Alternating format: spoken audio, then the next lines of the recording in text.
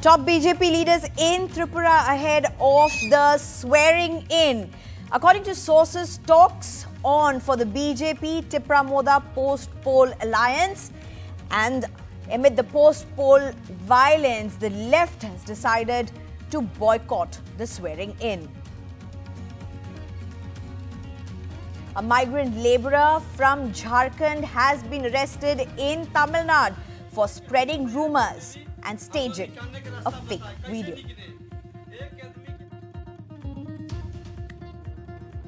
The Insolvency Court has approved a takeover plan for JP Infratech in Noida, raising hopes of 20,000 home buyers who have been waiting and paying EMIs for their homes for over a decade.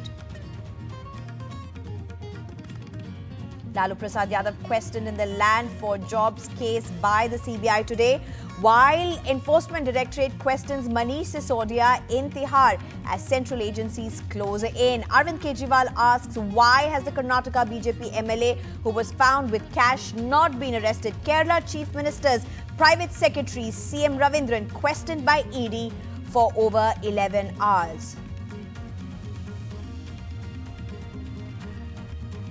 BJP hits out at Rahul Gandhi over his comments in the UK, saying he's asking for Europe and US to interfere in India, as Rahul Gandhi seems to backpedal his comments, says India's problems are an internal matter. Group Captain Shaleza Dhami creates history. She is appointed by the Indian Air Force to take command of a frontline combat unit in the Western sector.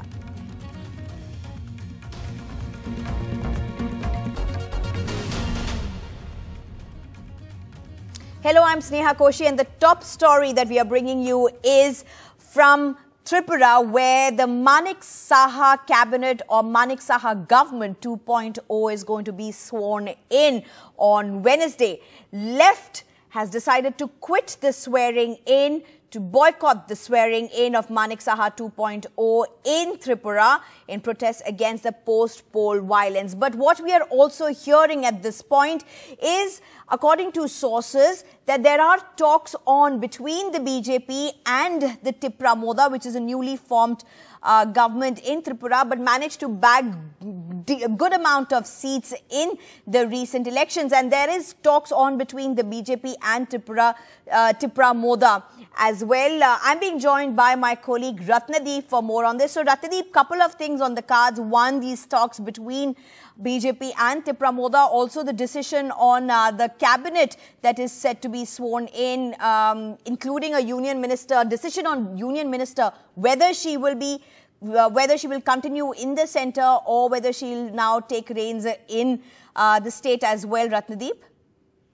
That's right. In fact, after the swearing in of Meghalaya and Nagaland, the focus tomorrow would be Tripura. In fact, Union Home Minister Amit Shah and Party President JP Nadda have already reached Agartala, and what we are picking up from our sources in the BJP is that they have held a long meeting with the state leadership, with the Chief Minister designate Manik Saha, and the discussion circled around what would be the formation of the Council of Ministers. If what we are picking up is that in Tripura, since it is a 60-member assembly, the maximum number of ministers that can be in the Council of Ministers, including the Chief Minister, will be 12. But in all likelihood, BJP tomorrow would sworn in the Chief Minister and a couple of senior ministers, and there would be space left for LI-IPFT. It is not clear whether because IPFT has won only one seat, so naturally the lone IPFT MLA Shukla Nuatia would become a minister, but it's unclear whether tomorrow he will be sworn in or not. In all possibility, he would be sworn in with BJP MLAs who would become minister.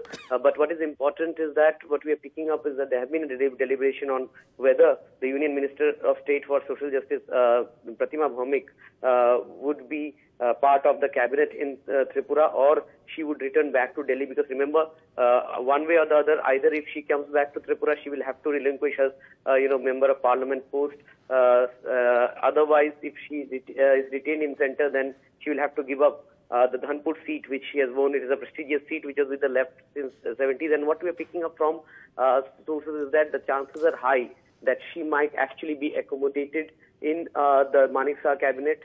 Now, the question is whether she would be made Deputy Chief Minister or not. We are told that there is a possibility on which there has been discussion and the final call would be taken, by tonight.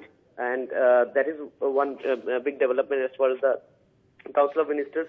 And BJP would leave out about 3 to 4 cabinet berths. They will not sworn in all the people, all their ministers, and that is precisely done because the talks with Tripura Motha Party, informal talks, have been on ever since the results came out. And what we are picking up from Tripura Motha Party sources is that there is a high possibility that tomorrow, after the swearing in, delegation from Tripura Motha Party on the invite of BJP would meet Union Home Minister Amit Shah and JP Nadda. Right. The delegation would comprise of the party chief Pradyut Manika Dev-Burman, all the 13 MLAs and top leaders. So this would be a very interesting development to look at, because Tripura Motha has become the second largest party, and the BJP had squarely attacked the Tripura Motha Party during its campaign. So whether these two parties can come together in a post-poll situation will be something to watch for. Meanwhile, the left has decided to boycott the swearing-in program as a mark of protest. That's what they claim, because there have been sustained post-poll violence in the state, which the left says that the caretaker chief minister, which is Manik Saha himself, has not been able to address to. Right. Thank you, Rathadeep, for those details. And in Tamil Nadu, police has arrested a migrant worker from Jharkhand for allegedly spreading rumors. The worker and his friends, according to police, had sought help on social media, alleging attack in Tamil Nadu. And now one of these migrant workers from Jharkhand has been arrested. In fact, goes on to confess that it was a staged video, a fake video that they had created allegedly for publicity.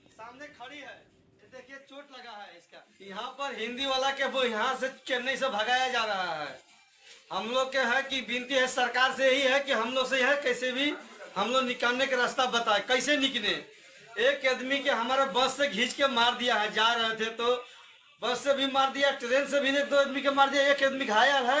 यहाँ पर देखिए कि हमारा आदमी सामने खड़ी है, ये देखिए चोट लगा है इसका। हॉस्पिटल से भी हम लोग के भी कोई गुंजाइश नहीं है।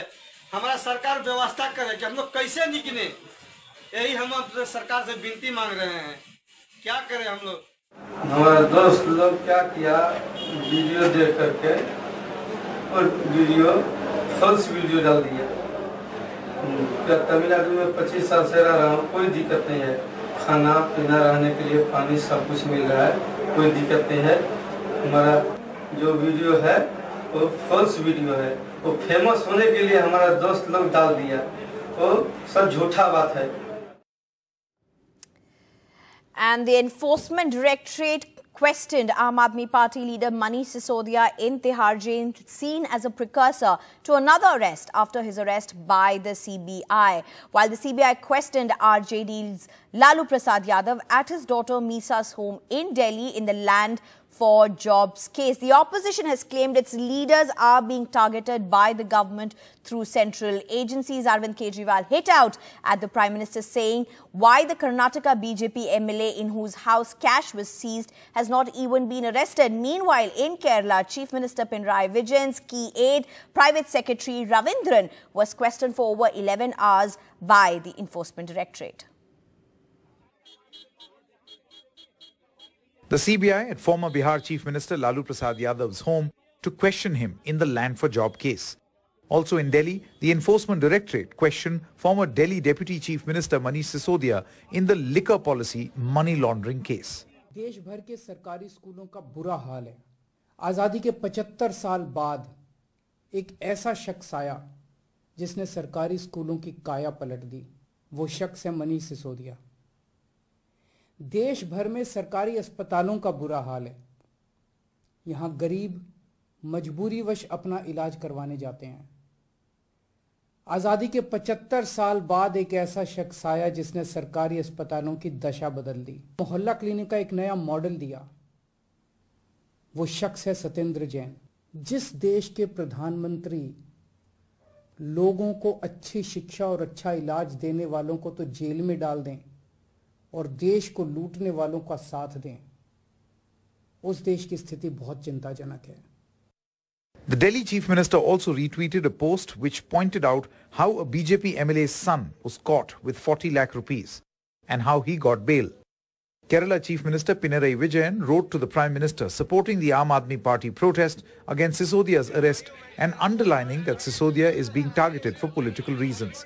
The BJP hit out at the opposition parties for politicizing criminal investigations, stating that the government will act strongly against the corrupt. कल राबड़ी जी पर रेड हुई, आज लालू जी पर चल रही है। रेड के बारे में मुझे कुछ नहीं कहना है, लेकिन देख रहे हैं कि क्या जदयू, क्या विपक्षी और क्या आरजेडी पूछताछ पर चिल्ला रहे हैं। लालू प्रसाद जी रेल मंत्री थे तो रेलवे के दो बड़े बड़े होटल रांची में और भुवनेश्वर में एक कंपनी को बेचे गए कि नहीं, और वो कंपनी ने पटना की एक बहुत बड़ी अपनी जमीन नई नई कंपनी बना के परिवार को दी कि नहीं दी, जहां बिहार का सबसे बड़ा मॉल बन रहा था। Rohini Acharya, daughter of Lalu Prasad Yadav, took to Twitter to highlight the fact that her ailing father, who is just recovering after a kidney transplant, is being harassed by the agencies. The joint letter by 9 opposition parties to Prime Minister Narendra Modi over alleged misuse of central agencies was an initiative of K. Chandrasekhar Rao and Delhi Chief Minister Arvind Kejriwal. Interestingly, parties like DMK, which share same sentiment, stayed away from this letter because Congress was not a signatory to this particular letter, and sources say Congress was not even consulted by these opposition parties before writing to Prime Minister Narendra Modi.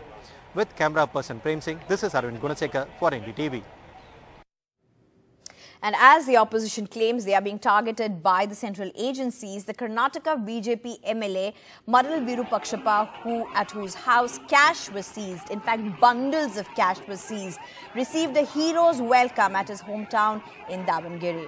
He made an appearance after pre-arrest bail or the anticipatory bail from the High Court. The MLA had gone missing for 5 days after his son was arrested along with 4 others while taking a bribe of 40 lakh rupees. In fact, bundles of cash were recovered from the MLA's home, where his son also lives, as well as the MLA's office by the Lokayukta.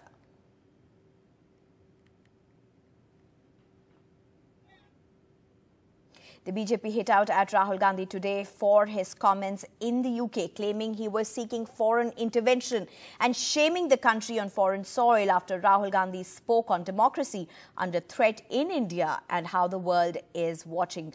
But in his latest statements, Rahul Gandhi seemed to do a U-turn, saying erosion of democracy in India was an internal matter.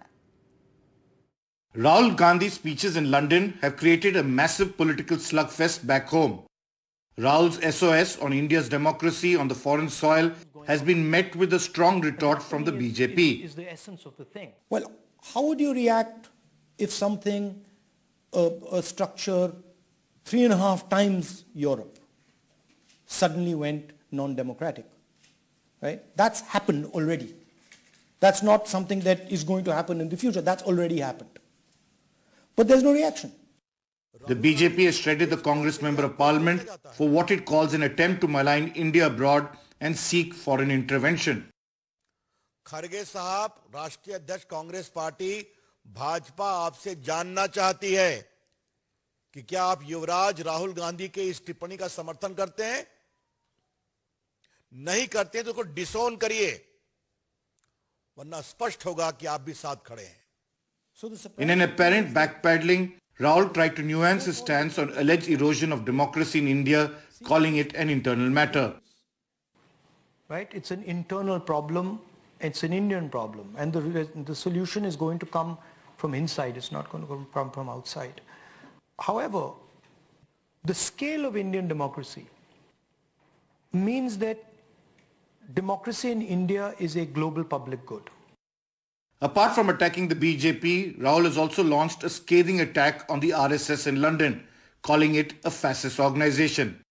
But the nature of the democratic contest in India has completely changed. And the reason it's changed is because one organization called the RSS, fundamentalist fascist organization, has basically captured pretty much all of India's institutions. आपने संघ की तुलना मुस्लिम brotherhood से की थी? इससे बड़ी कोई शर्मनाक बात हो सकती है? कंडेमनेबल, भर्त्सना योग्य? राष्ट्रीय स्वयंसेवक संघ एक राष्ट्रवादी संगठन है। 1925 से देश की सेवा, राष्ट्रभक्ति, राष्ट्र सेवा, राष्ट्र संकल्प और राष्ट्र समर्पण में संघ ने बहुत बड़ा काम किया। Raul's speeches abroad have constantly raised BJP's hackles that has attacked the Congress leader for internationalizing domestic issues. With Bureau Input, Sunil Prabhu, NDTV. And in a very unfortunate incident, at least 15 people were killed and over 100 others injured on Tuesday in an explosion at a 7-story building in Bangladesh's capital. Several firefighting units were rushed to the spot after the blast, which occurred around 4:50 p.m. there. According to reports, it's a commercial building where the blast took place, located in the Siddiq Bazaar in Dhaka. It has several stories and offices. The explosion has been reported to have been occurred at a store. The building has several stores for sanitary products on the bottom floor, but the exact cause is not known yet. The injured were taken to Dhaka Medical College Hospital. And an army court awarded a life sentence to Army Captain Bhupinder Singh, who led his men in what's now been found to have been a fake encounter in Shopian in 2020. But the sentencing is cold comfort for the family of the two men who were killed. This also comes at a time when the army is facing allegations of a custodial death of a civilian in Kupwara. For the last 3 years after her husband, Abrar Ahmed, was shot dead by soldiers of the Indian Army, Shireen has lulled her 5-year-old into believing his father is alive and he will come back home one day. She didn't lose just her husband that day. 23-year-old Shireen's brother, Muhammad Ibrar, a cousin, Imtiaz Ahmed, were also killed in July 2020 in what now has been proven to be a staged encounter in Shopia district of Jammu and Kashmir. An army court has awarded a life sentence to Army Captain Bhupinder Singh, who led his men in this operation and gunned down the villagers claiming they were heavily armed Pakistani terrorists, which they were not. They were from the Gujar community who worked as laborers in Shopian. जब मेरा छोटा बोलता है तो मैं उसको यही बोलती हूँ, आपके अब्बू जान अभी जिंदे, और वो बोलता है मम्मा वो फोन नहीं करते, वो मेरे से बातें नहीं करते, तो मैं अब उसको क्या दूं जवाब के कहाँ हैं आपके अब्बू? अब खुशी हुई है, मैं ये मत बोलूं कि मुझे नाराजगी है किसी पे, कुछ नहीं.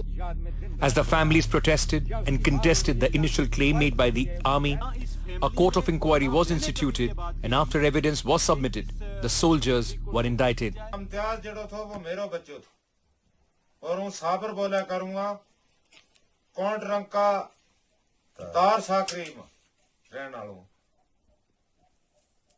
सर मारे ना हम इंसाफ ना देखा के मारे ना मदे इंसाफ जिसरा गवर्नमेंट ने यो इंसाफ कियो है कि जिसरा उसना सजा मिली है इसरा होना दूजो इंसाफ ही मिलना चाहिए. हम बहुत बड़ा गरीब तैड़ी लाग है.